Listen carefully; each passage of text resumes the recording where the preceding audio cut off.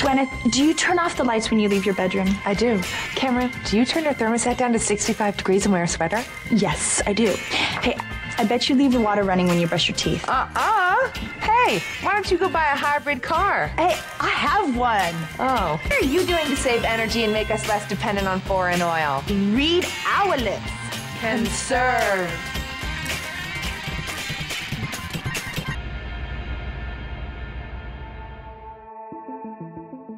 Een maand lang kijkt VPRO Tegenlicht hoe we samen de energiecrisis kunnen bestrijden. In ons archief vind je verhalen over technologische oplossingen en de doorbraak van duurzaam. Is deze crisis het moment voor burgerinitiatieven en een andere kijk op de rijkdommen van de natuur?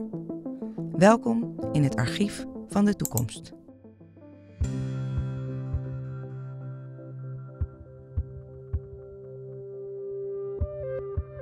There is an explosion of innovation happening around alternative fuels, alternative energy, an explosion. I have a pile of letters on my desk that high of people saying, come look at what I'm trying to do around solar, around wind, around nuclear, around hydrogen, around biofuels. There is an explosion happening.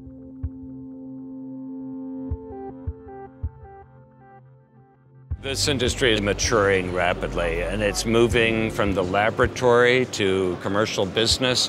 Many of the people who have come to visit us at this conference have come from the integrated circuit business, and they say this is just like 30 years ago, with the transistor coming in to replace vacuum tubes. And suddenly a whole new market vista opened up. The panorama of all of those possibilities is being seen and tried here at over 1,000 exhibits. It's an incredibly exciting time for all of us. I don't think the average person on the street really could fathom how big this industry could be. We are seeing sustainable and clean technologies ramping up across all geographies, all industries, and in the most unusual places. The primary energy economy will disappear because it is impossible to change from being a seller of oil, gas, uranium and coal to the role of a seller of solar radiation or wind. That's impossible. Wind and solar radiation is a common good, not owned by anyone.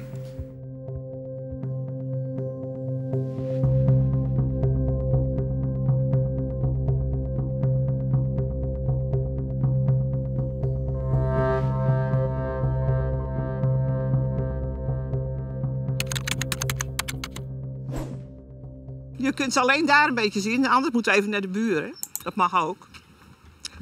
Ik heb het mooiste dak volgens de mannen. Nou, ik heb er 12. En dat is voor, ik heb deze maand heb ik mijn eigen energie gebruikt. Dat is toch leuk, hè? Ik heb het bijgehouden. Ik betaal per maand veel minder bij de Nuon. En de Nuon belt mij op of ik alsjeblieft terug wil. Nou, ik denk het niet. Want ze hebben nog nooit... Ik heb 44 jaar was ik klant. Ze doen nooit wat. En nu opeens gaan ze maar van alles aanbieden. Ja, toedeloe, dacht ik. Ik blijf lekker hier. Ik denk in een geglobaliseerde wereld dat mensen al heel snel het gevoel hebben dat ze de controle kwijt zijn. En mensen krijgen toch denk ik steeds meer het gevoel van we moeten iets gaan doen. En nou ja, dan moeten we toch maar beginnen bij onszelf. Wat je op dit moment ziet is dat de bedrijven en de burgers veel meer initiatieven nemen en al bezig zijn met die economie van de toekomst.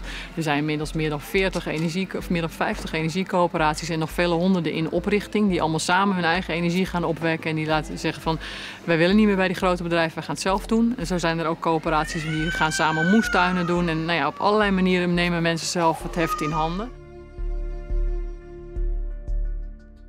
De essentie van burgercollectieven is precies dat we dat debat opnieuw aangaan. Dat we opnieuw leren nadenken over de beschikbare middelen en de noden die er zijn en hoe we die aan elkaar gaan koppelen. En welk governance model, welke manier burgercollectieven, de markt, de overheid, we daartoe gaan aanwenden.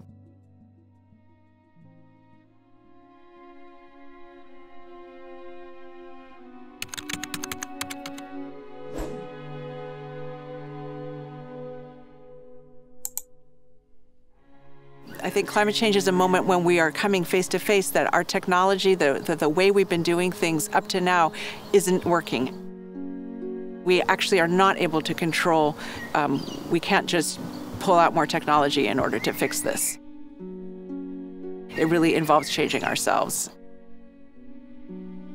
This makes climate change not just an issue of the environment, but an issue of our culture, because it's really ourselves that we need to be changing and understanding in order to be in relationship with the Earth. When people talk about solutions to the ecological crisis, what they usually mean is we can find some technological way of not burning fossil fuels, or maybe we can invent a giant vacuum pump that will pull the CO2 back down out of the atmosphere. Maybe you can, probably not. But more than that, the question is, what's the problem you're solving?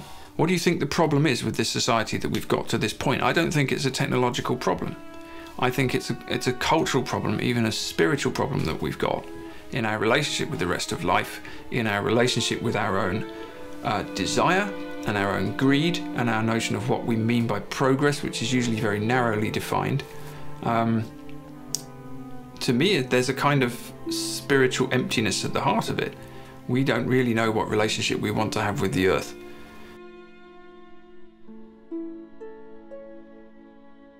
Look, if I think about my own daughter, right, she's 12 years old.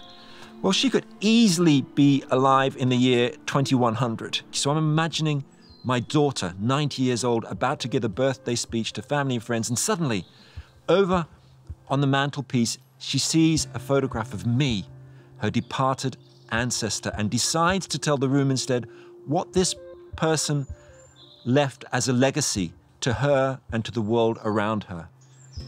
And, you know, I can imagine that. I can bring it back, you know, with my eyes shut, that moment, and it makes my hairs stand on end.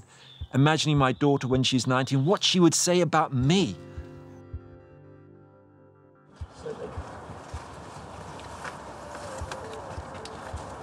Imagine if you could see life in a time lapse, but a tree time lapse. So the tree would just be slowly growing, and you'd see humans expanding, war, kings in, kings out, kings back. And this tree, all this time, has just been here. Well, the bark's really interesting because there's just so many colours. There's a big hole there.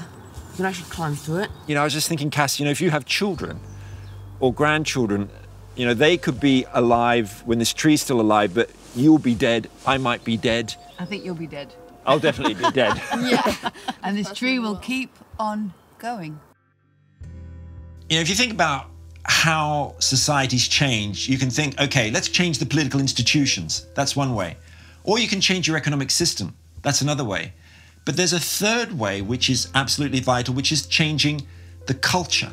And by culture, I mean the kinds of worldviews, the Weltanschauung that people have, the assumptions and beliefs, the way people look at the world. We need something more than just politics or economics. We need a closer, more integrated spiritual connection with the earth. Wil je meer weten over duurzaam gedrag of zoek je naar technologische oplossingen voor de klimaatcrisis? Duik in het archief van de toekomst en ontdek deze afleveringen en andere thema's van VPRO Tegenlicht.